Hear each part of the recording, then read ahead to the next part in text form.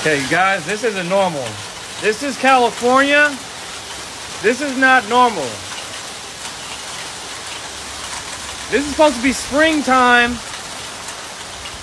This is not normal. I don't care what you say.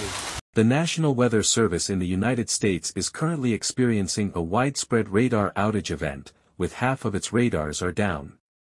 Currently, approximately half or almost of all National Weather Service weather radars are experiencing a widespread outage, severely impacting the availability of critical weather data. This outage is affecting multiple National Weather Service stations across the region.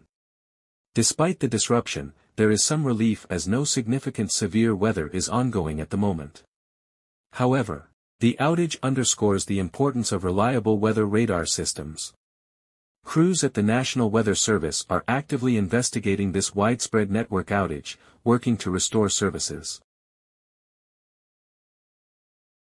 This reality, this world we call human, is manipulated from the unseen.